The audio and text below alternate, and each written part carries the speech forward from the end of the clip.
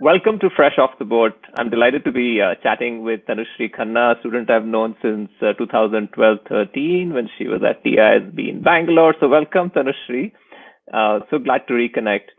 It's been some time now. I know you entered Emory through the Oxford College route and then finally also was very sure to do business, and you graduated from the Goizueta School of Business. Currently, I looked up your LinkedIn profile, so I know that you're working at PwC for the last 2 years after graduating in 2018. And as an auditor, you've also done your CPA sort of license. So it's interesting. I think students and listeners who are keen to know more about liberal arts colleges, life in Atlanta, and also work in accounting audit. So we'll keep this kind of conversation to 15 odd minutes and get to know your journey. So why don't you introduce yourself first, Tanushree, and then we'll take it from there. Yeah, hi Arjun. So good to be on here. Everyone, hello. I'm Tanushree, and I grew up in Amritsar in North India. It's a very small town, but you'll probably know it as like the town of Golden Temple. And then I left for boarding school to Bangalore, and now I'm here in Atlanta, and I've been here for about 6 years now. Great. So what do you think are reflections when you've already graduated and it's been 2 years at work? What are your reflections of your time at Emory? What are the few things that you would say were interesting in helping you become who you are, not just professionally, but also in terms of an individual? Yeah, I think that's a great question. It seems, really crazy that it's already been 2 years that I like graduated, but I think the most special part of my journey always was Oxford. It's a very, very unique experience where you're only there for your first 2 years of college, and you get to be a part of a very close-knit small community and get to gain a lot of leadership skills and confidence, and it's kind of easing your way into a new environment, but also like relying on an incredible support system. So I think that like Oxford experience was one of my favorite like 2 years of my life, and it really made me who I am today, and still, keeps me connected to the people that I met there. So that would be one. And then also like, the liberal arts experience is not to be taken for granted. Like, even though I knew that I wanted to go to business school and I wanted to study business and eventually work in that field, art was something that was always one of my biggest things, and I've kind of always been an artist. And that Oxford experience allowed me to take a lot of art classes, do a lot of independent studies and research with my art professor, and that was like very, very incredible and gave me such an amazing chance to be working on my business education, but also continue my passion for art. Sort of rambling here, but also my third favorite thing would probably be working as an RA. I was an RA all 3 years. For those of you who don't know, RA is a resident advisor who kind of is there for incoming freshmen in terms of housing in order to make everyone feel comfortable and create a safe space for everyone to live in and interact. And so I was an RA for all 3 years of college, like starting my second year, and it was an incredible experience and just putting me out of my comfort zone, learning a lot of new things and creating my identity as who I am right now, and also just learning a lot of like social injustice issues and also standing up for myself and my peers. So yeah, it taught me a lot. Fantastic. That's a great answer. And I love the idea of how a liberal arts college experience was so well tapped by you into sort of nurturing your various interests in leadership and art, and of course the career sort of professional goals that you set for yourself with accounting. So digging a little deeper into Goizueta and how it's sort of wireframed for students to sort of succeed. What is it that you think you learned the most at the school? How is the curriculum designed? Why is it different? And anything else that you'd like to share? Yeah, Goizueta is a very unique environment in that it really stimulates you to take on a lot of different challenges. Like you're asked to take a lot of different courses, even if you know that if you want to concentrate in consulting, like you're still kind of asked to take a finance course and accounting course and everything so that you kind of create this holistic development for yourself.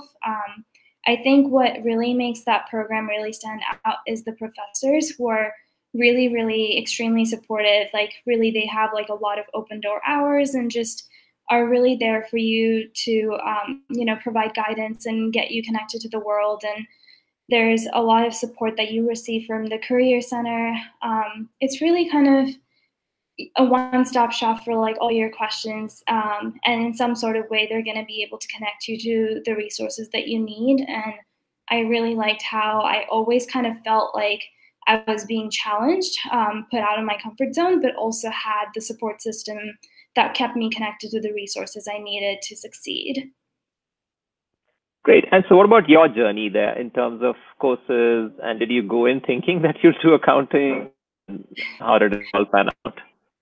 Yeah, that's a good question. I think I knew very early on that I wanted to do accounting, which is a very unique experience. But for international students, like they would know that getting a job and getting work visa sponsorship is really, really important to their journey if they want to continue to stay in the United States. And I always knew I wanted to work in PwC, and so that's kind of how I like kind of backtracked it and went to accounting. And for me, accounting was always like a base understanding for everything that you need to know in a business. And I eventually want to have my art nonprofit. And so in order to get there, I knew that I wanted to start in a very like early on stage, where I got to understand a lot of businesses, and it really is the foundation. And so I started recruiting pretty early on in my junior year and got a lot of support from my professors. It's a very strenuous program for accounting because you have to get a lot of credit hours in like just the 2 years that you're at Goizueta. And while a regular student would graduate with like 124 hours, like or 125 or something, like by the time they graduate, like for accounting, you kind of have to have 150 to be able to sit for the CPA exam, which is the equivalent of a chartered accountant. So I knew that I had to like overload a lot. So it had its challenges, but it was really worth it. And it really like did teach me a lot, and I've never looked back. Fantastic. I think just getting that CPA license a few months out of college must be something as a feather on your cap for sure, but also very rewarding. Uh, so, how was the journey in terms of finding your first job, and what kind of support do you get from universities like Emory to be able to succeed? Yeah, I think like reaching out to a lot of alumni and having that support system is really important, and the university really needs to step up and provide that to the students who are very nervous in navigating this very new process in our lives. And so Emory did a really good job in connecting us to alumni at all of the firms that we were interested in. I knew that I had a pretty short list given that I needed work visa sponsorship, and so seniors and alumni and also recruiters over there. And one thing that I can't stress enough is just be completely truly yourself. Like talk to them about anything that you want to, like about yourself. Like I had most of my conversations with the recruiters at PwC about art and my Oxford experience, which was so valuable to me. And I think that's what ended up like standing out to them, because for our internship, actually, like all the three people who were selected were all Oxford continuees. And so it really shows that, they really are interested in a very unique experience and what you have to offer. And so I would just say like, you're going to hear this a lot, like through networking and everything, but really, truly be authentic to yourself. And you all have like something that's very special and unique about you. And so you just kind of need to brand yourself in that way. Wonderful. I love the fact that art is sort of a continuing theme, and even your motivation to settle in a career and finally sort of set up your art NGO or nonprofit is a goal that you work towards. and even in the interview, I think all of that makes it different. People with numbers associated with numbers don't really connect with artists. I also see a sort of a profile image right behind you. And that's obviously a sign of that you're always surrounded with art, or sort of you want to create something. So well done, and continue to do that. Uh, Going forward, they really like to know about what life at a firm like PwC is like. You don't have to name clients or whatever else, but what is it that you do there, and does the training continue beyond, of course, your CPA license and the accounting degree? How is it like to progress in a career? So that's a follow-up question also. So tell us more about what an accountant does, how does the career pan out, and what's next for you?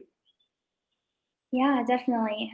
So for the past 2 years, I was actually on a public job, and it was a very, very challenging experience because it was one, like job where everyone kind of knew whenever I mentioned the name that I was probably having a very rough time, which, kind of worked to my advantage because in my 2 years, like even though I was kind of traveling like 26 weeks out of the year and it was challenging and everything, like I got to learn a lot and it was a lot of accelerated learning. And I had an incredible team that stood up for me anytime like I needed support.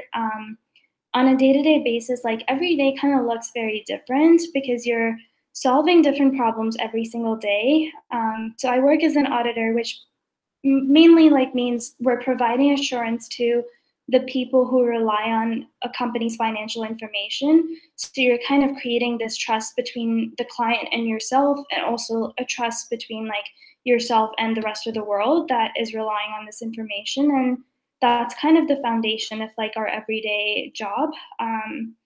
And I don't want to get into like a lot of technical things, but PwC as a firm is very, very supportive, and I'm really proud to work there because especially like, how difficult the times have been in the past few months with COVID and just the racial injustice that we're seeing on a rise here every single day. The firm has really, really stepped up and stayed true to its values. And I think that's what's most important to me, which is why I really do feel a part of the family there. And they really do focus a lot on your continued learning. So even though I have my CPA license, we still have to take a lot of courses and learnings and everything just to stay up to speed and, learn new accounting regulations, learn new techniques, and we're always like trying to improve ourselves. I actually use a lot of like software like Tableau and Ultrix, which are like data visualization and data like mining like tools that people use in our day-to-day lives. And so it's kind of like a challenge every single day, and a new experience, which I really do love. I hope that answered like Yeah, most of the yeah, questions. absolutely. Yeah, so the last part was about where do accountants, when they start out, and how do you progress in your career in a large firm like PwC?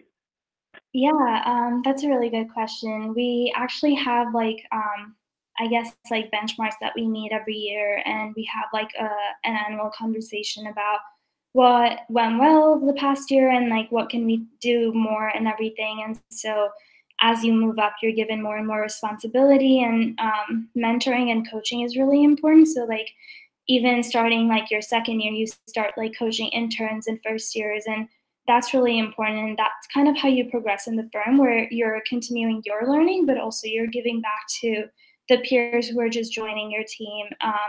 And you can make it all the way up to partner, which kind of, I guess, happens like after like 13 to 14 years if you are on that track. But in addition to that, like they're always promoting learning in various different ways. Like if you feel like, okay, audit isn't working for me, I want to try like tax, or I want to go into consulting instead.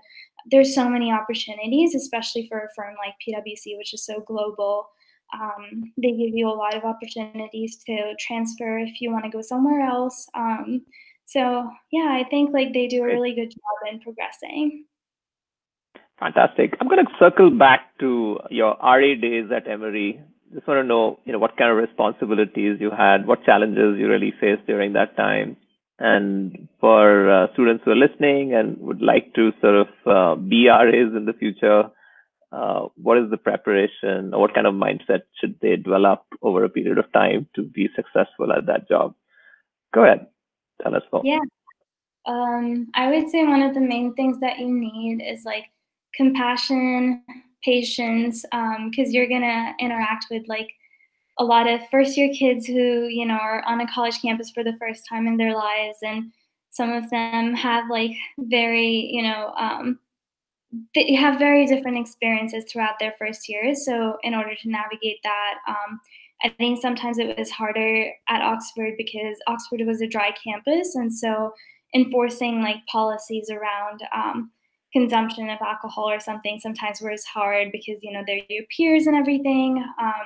And so those were challenges that like I definitely don't want to overlook, but I think mainly it's about like creating a community, and sometimes that can be hard because everyone kind of has their own like friend circles that they're becoming comfortable with, and sometimes like getting people to come to programs could be hard, but that's when surveying your floor is really helpful to see like, hey, what do you actually like want to see? And so we ended up going to a lot of like exhibits together. Like we have like theaters over here that we went to the shows together. We went to see like the bodies exhibit together.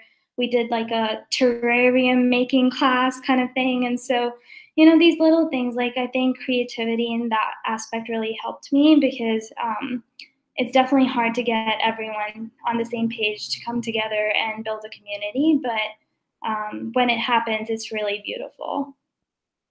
Hey, that's wonderful. In fact, also circling back to your interest in art, and since you were a teaching assistant for an art class, how was that experience like? And for students who are interested in art, not just as a major, but as enthusiasts like you were, and taking in some pretty amazing opportunities to be a TA, what is that overall experience like? And what do students actually do, and what do they come to you for as a TA? Yeah, it was really wonderful. As a TA, I was mostly working with my professor, and sometimes like kind of the course for like her introductory classes, and I was there during like my office hours, like where if there was an introductory class and someone needed help or guidance with something, then they would just run their work by me, and I would be there to help them. It was a lot of also like studio maintenance, and studios can get pretty messy because sometimes like artists can have like a lot of equipment and everything, and so maintaining all of that, which was pretty wonderful for me to see because it gave me a chance to see a lot of equipment that I'd never seen, and like especially like being in America for the first time, seeing pastels that I'd never seen before was also very exciting. And it really is a good way for you to connect to your classmates and be there for them, like, and impart, like, okay, this is something that I'm really passionate about and I've learned, and I'm there to help you, but also develop a relationship with your professor because she kind of looks at you as someone she trusts and, as like a mediator between the two. Wonderful. I'm going to switch gears and ask you questions related to, say, your strengths first. If you were to pick three words to describe your strengths, which adjectives would you pick? Ooh, that's hard. I guess passionate, loyal, and resourceful. Okay, great. Next question. During this lockdown period of shelter in place, what have you discovered about yourself? How do you keep yourself busy? How do you seek inspiration? How do you stay fit mentally and physically?